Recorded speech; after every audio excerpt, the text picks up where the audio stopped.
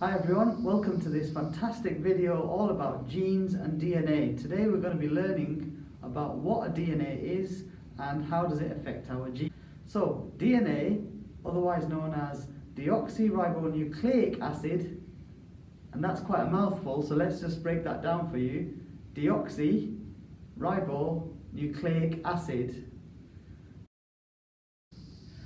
Alright, so what is DNA? Well, DNA is a group of atoms stuck together in the shape of a double helix, as you can see on the left hand side of the screen. So DNA is made up of 4 base codes known as A, T, C and G. And a quick way to remember these is the mnemonic apples in the tree, car in the garage. So DNA code actually determines all the characteristics for all living things, including us. Okay, so what? Well, your DNA is what makes you the way you are and determines things such as your eye colour, your hair, your skin cells, your bone structure, organs, your immune system and much, much more. And as you can see in this diagram here, it also determines the colour of your My Little Pony's hair.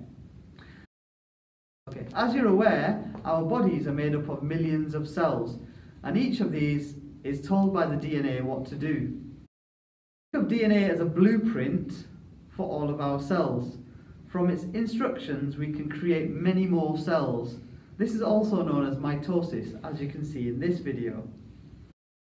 Let's move on to genetics.